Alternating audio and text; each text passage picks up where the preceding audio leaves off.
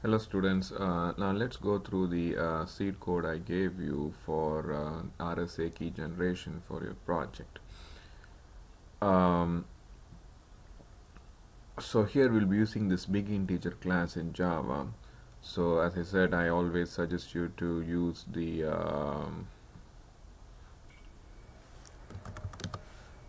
Java API. So if you go to Google, type Java API, go to this and go to this list of all the classes, and then go to the big integer class. You can really see all the methods that you want. Okay. So all the methods here will be very useful for you. Okay, so of course not all of them, just few of them will be using here, but you can feel free to go through all that the website. Okay, so let's go through this not pseudocode, the actual code, the Java code. So I'm just creating two random number generators, and this is the seed for the random number generators. I want to use create them with two different seeds. So if I use a system time, since the system time is changing constantly, each time you run the program, you're bound to get a different sequence of random numbers. And so I multiply the system time. So this current system time, this thing gives you the current system time in the number of milliseconds since January 1st, 1970.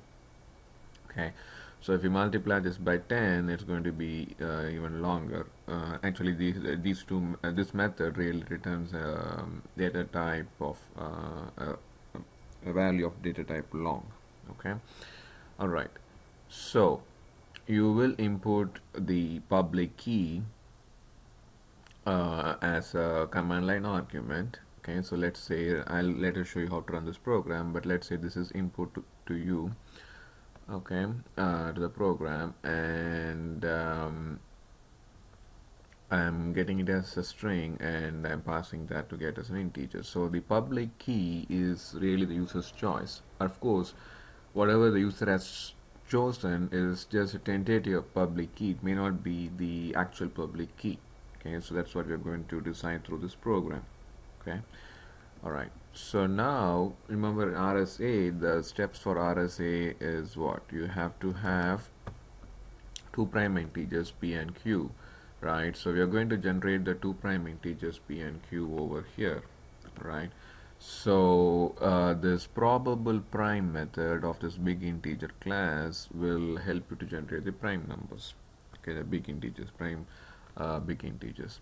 Now this 32 indicates you have you're generating prime integers of length 32 bits, and this is where you're passing the random number generators that you created here. So these are the two arguments for this probable prime method.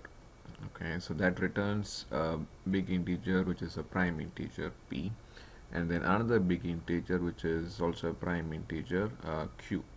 Okay, by using rand2. Alright, so now you call the multiply method. So this multiply method is called on one of the big integers, and you pass the other big integer as the argument. So I call this multiply method on big integer p and pass big integer q as the argument. Then so this is what is your n. Remember, as part of this you're supposed to compute this n, right? So so you compute your n. So n is p times q.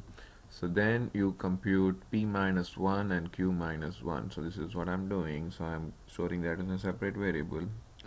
This is basically representing p minus 1 for me. So I'm subtracting from p 1. So this is how you transform 1 as a big integer.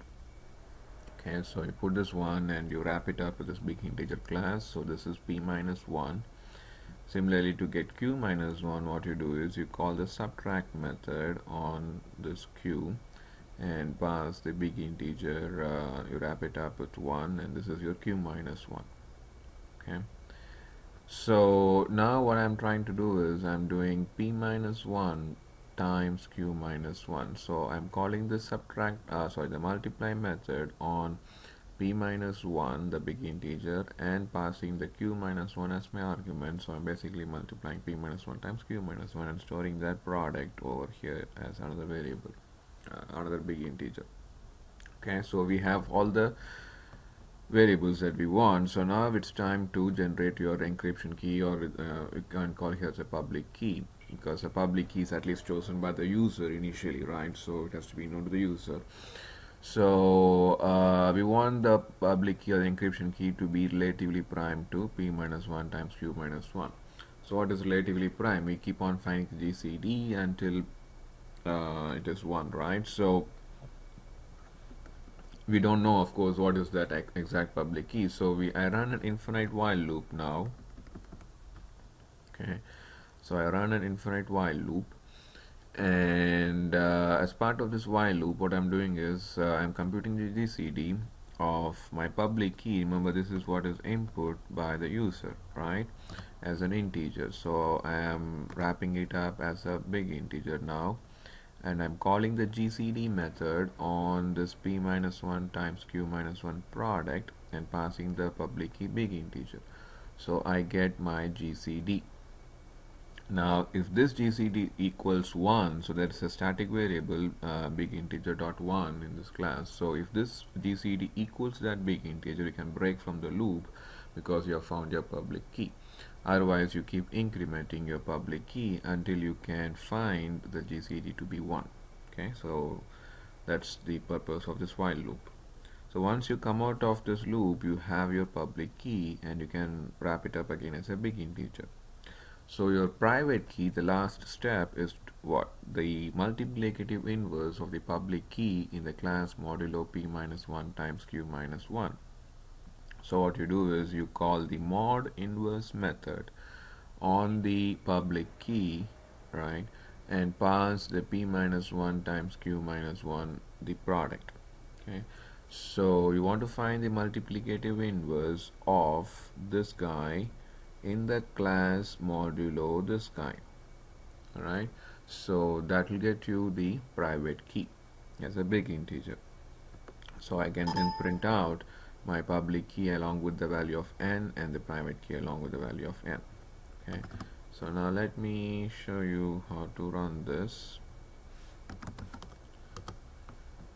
Okay, type cmd and get this window. Go to the folder where you have your Java program.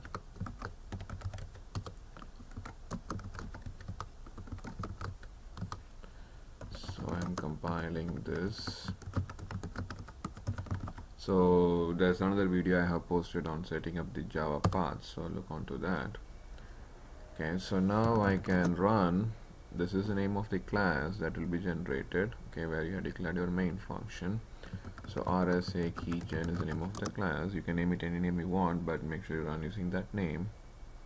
So as I said, as I showed in the thing, the seed code project description posted on the website. So let's say you start with 34. You end up choosing 37 as the public key, but you see the n values may be different from what I posted there because why? Because you're using random number generators, right? So you may not get the same n values. It's kind of different. Okay, right, so this is how we generate. So this is your public key now, and you can run one more time with a different public key for the second user, say 78 or something, and you end up with a public key and a private key. Okay, so in your socket program for the first project, you need to run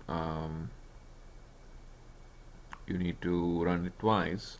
The first time you run, you get the public key for, say, the sender. The second time you run it, you get the public key for the public key and private key, of course. So the first time you run, you get the public key and private key for the sender.